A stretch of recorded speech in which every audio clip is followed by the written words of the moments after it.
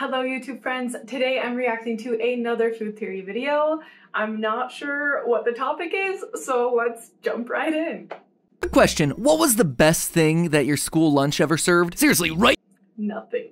Oh, I'm just really fascinated by this topic. Because at my school, when I was growing up, the cream of the crop was known as cheesy dippers. They were literally just breadsticks with a bunch of cheese melted on them and meat sauce to dip. I read that as cheesy diapers, so I'm glad he said dippers. That's so gross. Anyway, I think the best thing my school lunch ever served was like chicken nuggets. I know in high school I always ate the salad, which was just sort of blah, but it was still better than the actual school lunch. So. Kids went crazy for these things. They showed up on the menu like every other Wednesday and the line was out the door for them. And it always confused me because, you know, they're just breadsticks and sauce. But little did Tot Pat realize at the time that those cheesy dippers, as well as all the other hot dogs, pizzas, and mystery meats that lunch lady Brenda was slopping down onto my plate were part of a grand conspiracy. A cascade of lies and backtalk. So eat up while you can, my friends. After today's episode, you'll never look at lunchtime the same way again. Okay, I know I was ranting with my husband the other day about school lunches, so I'm really hoping this gives me the opportunity to repeat some of that rant, because our school lunches are really messed up, and the nutrition requirements that are packed in and that they force on schools just make it so much worse.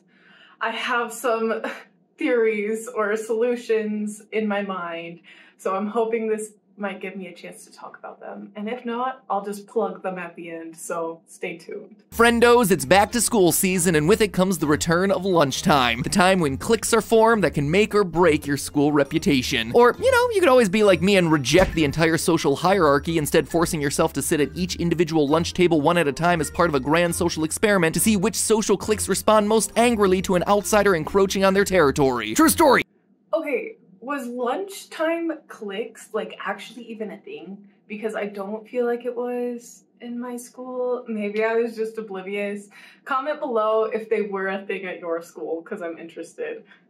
That was my 8th grade science fair project. The self-classified sporty girls wound up being the worst. They threw food at me and they physically tried to lift me out of my seat for the entire hour in an attempt to get me to move. But science moves for no one. I locked my legs under the bench and held on for dear life. And you know what? It was worth it. Them throwing food resulted in me getting some free fries that day. And eventually, I got myself a blue ribbon at the Ohio State Science Fair. So get dunked on there, Mallory, Courtney, Bethany, Catherine with a K, and other Bethany. Today, though, we're not here to talk about the social politics. He was not talking about me, just putting that out there. I didn't go to school with Matt Pat, and it wasn't me. And I wasn't classified as a sporty girl anyway. I don't think I was a band geek. Of the lunchroom, we're talking about the food politics of the lunchroom. And while I think everyone would agree that healthier is better, the history of school lunches shows just how many competing interests exist in the competition over what little Jimmy is cramming into his pie hole come noon 30, sometime between phys ed and algebra. Case in point, this. A tomato. It's a fruit, right? I think that's pretty well established by now, but for decades when I was growing up, people were confused about that, constantly thinking that it was a vegetable. And their confusion was entirely justified because, you know what? It was. So was ketchup. Yeah, so tomatoes are, okay, in the culinary world, they're classified as a vegetable because that's their function in food, but biologically speaking, they're technically a fruit. And that does make it inherently confusing because it's like, which classification are we going to use? And I think for school lunch purposes, they want to use the nutrition definition of things, so it would be a fruit, just to clarify. So was pizza. Vegetable, vegetable, vegetable. So how was pizza possibly considered a vegetable? Well, it all began here in the school cafeteria. You see, the origin of America's nationwide school lunch program actually dates back to 1946 when it was considered to be a matter of national defense. No joke. Well, it's true that some schools in the US did offer their students food as early as 1894. It didn't become something that public schools were legally required to do until the passage of the National School Lunch Act. This was right after World War II. And during the war, they found that a large number of enlistees who could have otherwise been eligible for service ended up being disqualified due to their poor nutrition. Yeah, apparently the thing that got the government to stand up and make feeding kids a priority was realizing that emaciated Americans wouldn't be able to die for their country. So instead, they decided to feed them up and then ship them out. But regardless of the reasons that actually got the thing to start, people immediately drew a liking to it. Parents across the nation were more than happy to take a break from slapping together some PB&Js, so school lunch programs got bigger throughout the rest of the 50s, 60s, and 70s. There was the school breakfast program, the child and adult food care program, the special milk program. You know what, I'm just gonna come out and say it, there's something I inherently don't trust about the phrase special milk. But not only did the parents like it, the government did too, because it solved another problem that they had, namely that the US had itself a surplus of domestic produce and didn't exactly know what to do with it all. I've actually talked about this in a previous theory about America's secret supply of underground cheese, which, if you haven't watched, make sure you check out that episode after this one. But basically, school lunches were one place that they could offload a bunch of that extra cheddar. Feed kids will also... Yeah, the dairy industry has always had a hold in our school lunch programs, and I think that's part of a larger issue.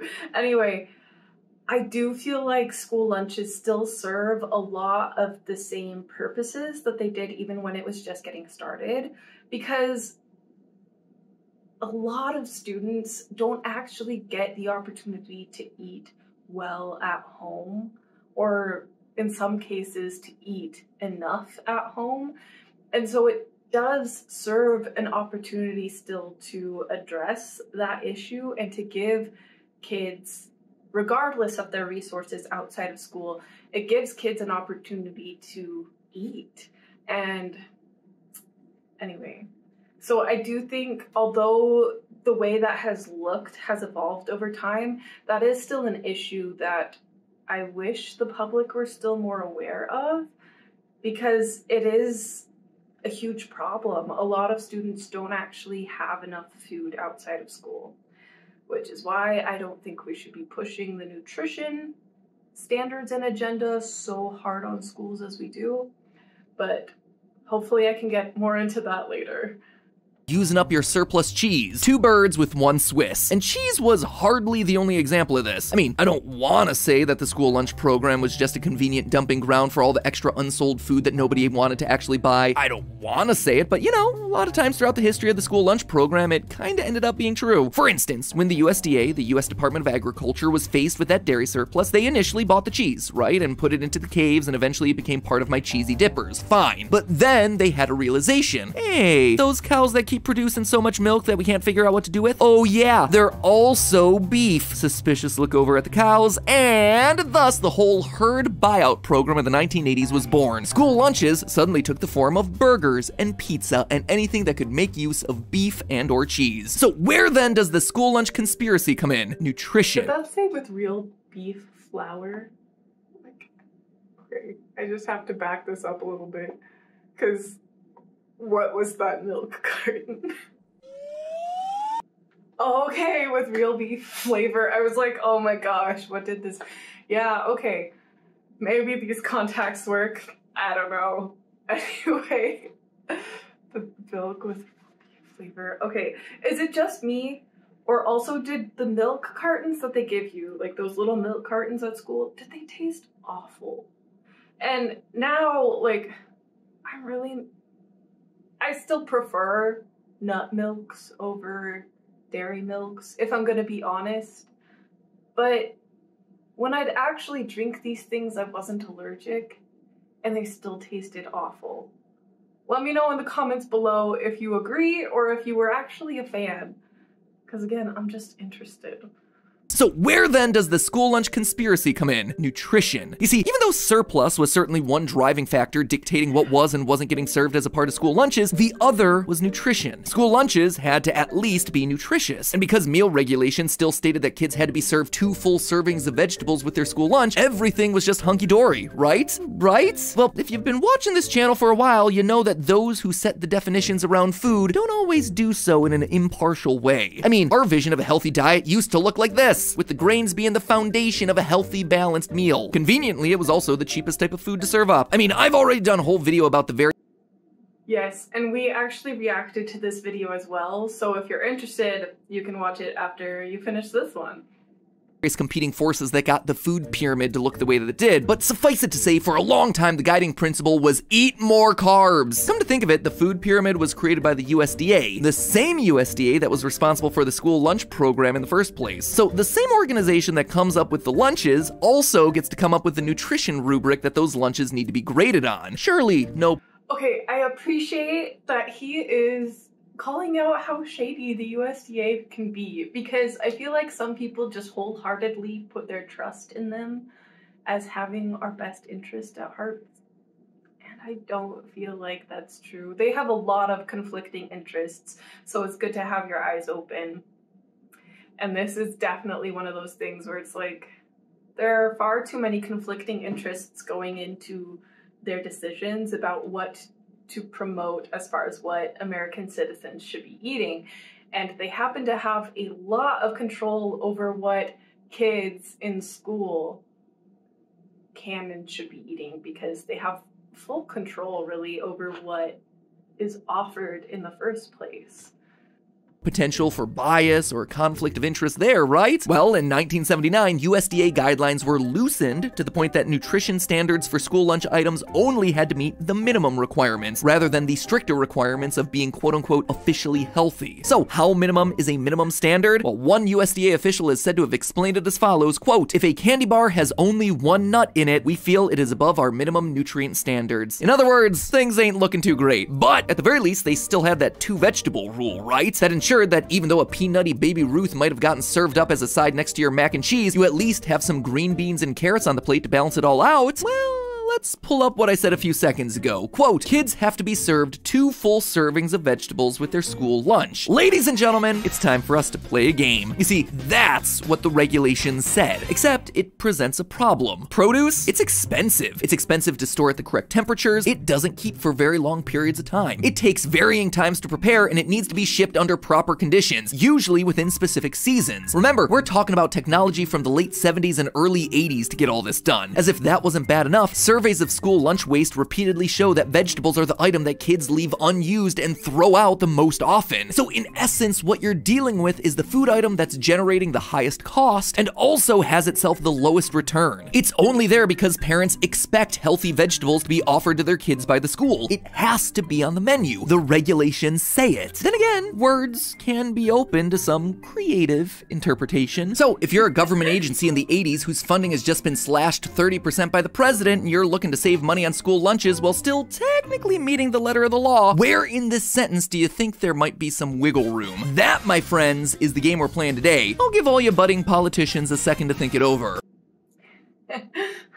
Also, just throwing in my guesses, this is where things like ketchup counting as a serving of vegetable is going to come in. Pretty sure. Ready? Great. Solution number 1, the word right here, vegetable. Vegetable already has itself a nebulous definition, which is an episode to itself on another day, but suffice it to say that the administration at the time was eager to use that murkiness to their own advantage. In an attempt to meet the letter of the law in technicality, but not necessarily in spirit, the USDA tried to list the ingredients of condiments to help boost up the number of vegetables that were being served to the kiddos in school. Ketchup? Well, if you read the label, it says tomato right there. That's a vegetable, right? Count it. Pizza? Well, that's not just any sauce, my friend. That is tomato sauce. Count it. Packets of relish. That right there, friends, is a serving of cucumber. And that is the story of how ketchup almost became a vegetable. Almost. If it seems to you like this school lunch program strategy was a wee bit on the cheaty side, you're not alone. It became a national debate that culminated in Pennsylvania Senator Henry J. Heinz III. Yep, Heinz, as in the Heinz brand ketchup dynasty. Apparently the family moved into politics, go figure. Delivered a speech from the US Senate floor saying, quote, "Ketchup is a condiment. This is one of the most ridiculous regulations I ever heard of, and I suppose I need not add that I do know something about ketchup and relish, or did at one time." The New York Times described the whole thing as the emperor's new condiments, and eventually the USDA withdrew what would come to be known as the ketchup proposal. Except we're still playing this game and we haven't solved the problem. We still gotta cut costs while meeting the letter of the law. So let's look again at our sentence. Kids have to be served 2 full servings of vegetables with their school lunch. If you can't change a condiment into a vegetable, why not try swapping the labels on something something else. And that's when they found their new loophole. This word right here, serve. The USDA adopted new guidelines, still largely in use today, based around the offer versus serve model, which is exactly what it sounds like. Instead of being required to serve a certain helping of vegetables, what if school lunch programs were only required to offer a certain helping of vegetables? And since kids were making the choice, they could be safely relied on to decline said offer. The defense of that position is that serving vegetables to kids doesn't do much good if the kids are just gonna chuck those vegetables right into the trash. And so this became a major cost-cutting measure. Schools could suddenly keep a bare minimum of produce on hand and justify it in the name of reducing waste by listening to feedback. So was that the end of our ketchup is a vegetable debate? Yeah, at least it was. Okay, I know people are gonna have mixed feelings on this, but I feel like it's not necessarily a bad model to offer kids food and allow them to accept or reject. And there are some caveats to that, obviously. Like, if you're wanting kids to accept vegetables, they need to actually be high quality. I know our schools would actually offer or serve the green peas out of a can that were absolutely disgusting, and similar items that really just weren't very palatable. And honestly, even still, those things are just being thrown away. So us assuming that things have gotten better, I don't think that's very true. And being required to serve it isn't going to make the kids actually eat it. I know there were lots of lunches where I really wouldn't eat anything because it was just gross. And if you're wanting to give kids something nutritious, it's only as good as far as it gets. So if they don't actually consume that food, what good is offering them nutritious food in the first place? Not to mention the fact that these kids are in a stage of life where they are actively growing. They need plenty of calories in addition to their nutrition.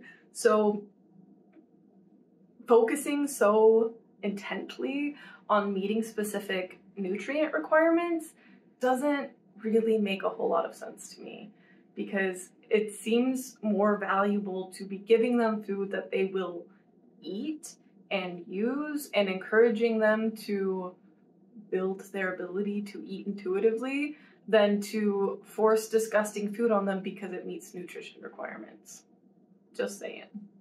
Was until today. You see, this whole sordid history got me curious. Does ketchup actually have enough tomato in there to count as a serving of vegetables? Like, sure, we're all fine to laugh at how stupid this whole thing was and acknowledge that it was a bit shady as far as cost-cutting measures are concerned. Then again, I've seen the Heinz commercials. They squeeze more than 25 whole red ripe tomatoes into a bottle. So I reached into the fridge and pulled out my bottle of tomato ketchup. The Heinz tomato ketchup to do some math. Based on info from eatforhealth.gov, a single vegetable serving is 75 grams or 1 medium-sized tomato. Now, the ad here says that there are 25 tomatoes in a 40-ounce bottle of ketchup, so you would assume that a whole bottle of ketchup is gonna be serving 25 vegetables, right?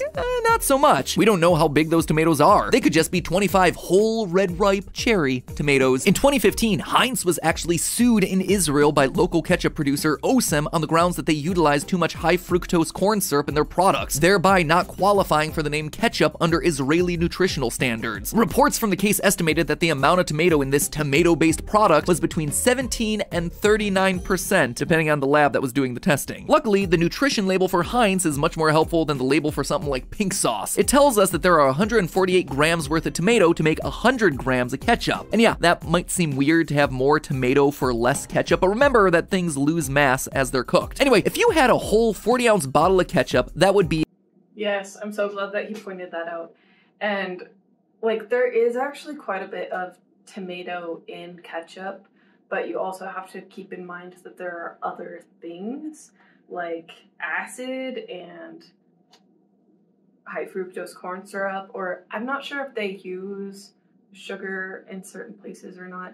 I know sometimes high fructose corn syrup and sugar are used in different locations in order to sell to different markets. And I'm not sure what ketchup does. But fun fact, did you know that Heinz actually uses the solids left over from, so the solid byproduct left over from their making ketchup to make bioplastic? that was something I found out not terribly long ago, but I feel like that's pretty cool. Side note. About 15 servings of vegetables. It would also be nearly 1,500 calories to get those vegetables, considering all the extra sugar and stuff in there. We're also not accounting for bioavailability and all that, so take the estimate with a grain of salt. Anyway, a vegetable is a vegetable, right? So in theory, in food theory, by the numbers, you could argue that by grabbing a bottle of ketchup and chugging away, you were potentially satisfying at least the raw materials quotient of getting some vegetables. Then again, remember, when it came to school lunches, the lawmakers were talking about ketchup packets. So how many packets would the typical student need to eat in order to get a single serving of vegetables based on the USDA proposal? At minimum, you're looking at 9. 8 1/3 if we're being precise. Hope you brought some tater tots for that huge pool of ketchup. Pizza, meanwhile, yep, still considered to be a vegetable, actually, if there's enough sauce on it. In 2012, the Obama administration unsuccessfully attempted to raise the minimum veggie requirements back up for the first time in like forever. Under guidelines first proposed in 2010 aimed at curbing childhood obesity, frozen pizzas of the type typically served by the slice in school lunches could retain their serving of vegetables title if the sauce quotient was bumped up to half a cup of sauce as opposed to just 2 tablespoons. Except yet again, Okay, but speaking of, with frozen pizza, it makes zero sense to me that we couldn't just, add some bell pepper or other vegetables that would help meet these requirements. Because kids would still eat it. Pizza was one of the most popular school lunches, at least in my school. Again, let me know if your opinions are different, but I still feel like they would eat it, and freezing your vegetables as part of a pre-made pizza is actually a really simple and effective way to include vegetables and actually help them retain their nutrients. So I don't understand why that's not a thing, because it is always like cheese or pepperoni pizza. Let me know if your school actually had veggies on your pizza, because I've never heard of that. Problems with that. ConAgra, which supplies an estimated 75% of frozen pizza to US schools, argued that over-saucing their product would make the kids not want to eat it, and then they spent $6 million lobbying the government to convince lawmakers of that exact fact. And thus, school pizza remained the dry, bready square that it's been for decades. Or, ConAgra, you could just go the route that my elementary school did and rebrand the whole thing as Cheesy Dippers, no sauce required. Boom! Just saved you $6 million in lobbying the government. In the end, the point of all of this is to show you how tricky school lunches really are. There's always this tough back and forth happening between what parents want their kids to eat, what kids actually want to eat, how much schools and governments want to spend to make those sorts of choices possible, and the companies who are involved that turn a profit over whatever the outcome is. So in the end, just remember this one thing. The next time your mom tells you need to eat your vegetables, you say back, I need to eat more of this pizza to get enough tomato paste so it adds up to a full serving. If you manage to get away with that one, you're gonna have yourself a great career in politics. But hey, that's just a theory. A food theory. Okay. I'm gonna have to gather my thoughts a little bit after this one. This is totally a little bit, at least what I was talking about with my husband the other day. Because no matter what you offer kids, that doesn't always reflect on what they actually eat. And I am really interested in knowing what our current food waste from school lunches actually looks like how much students are actually eating, because I know the Obama administration was actually successful in changing some of the school food regulations, and it definitely resulted in a downturn in food in my school, which didn't lead to students actually eating more nutritious lunches. It led to more food being thrown away, which is just ridiculous to me, because I don't feel like it was that bad to begin with. And my school definitely had a lot more variety and options that were actually given to the students. And students made different choices based on their own needs. But I'm not aware of any students who are sitting in the school cafeteria and just absolutely binging on all the foods that they're offered. That doesn't happen. And yes, students might not have a plate that looks like my plate, but they also don't need it. all of our bodies are different. All of our bodies require different things. What you're eating at home tends to look a lot different than it does in school. And frankly, the fruit and veggies that you get offered outside of school tend to be a lot more delicious than what you're offered in school because of the problems that he brought up, where it is just harder for schools to offer fruits and veg that actually taste good. So if students aren't going to eat that there, I feel like we should focus on offering them food that tastes good enough that they'll actually eat it. Because the primary problem for students isn't childhood obesity. It is actually getting enough food and having the food security that they require to grow and function properly. And the students who do struggle with that are the ones who are going to eat more when they can. And you will see issues like them being categorized as struggling with childhood obesity because it's more of a nuanced issue than we've given it credit for. So my end take on this is that we should be focusing on giving students not just nutritious foods. I think we should be giving them fruits and veg where appropriate and where possible for the school systems to offer it. But our primary goal should just be making sure that our students actually eat enough. Because if we're primarily throwing away the food that tastes disgusting, then what's the point? These are growing kids who need enough calories. And yes, they need nutrients too. Hopefully we can balance that out. But I think the primary goal to fix the solution at this point should be offering food that actually tastes good. Because a lot of the things that even were popular, like pizza and chicken nuggets and cheesy dippers, don't really taste good. They're just relatively better than the other school lunches.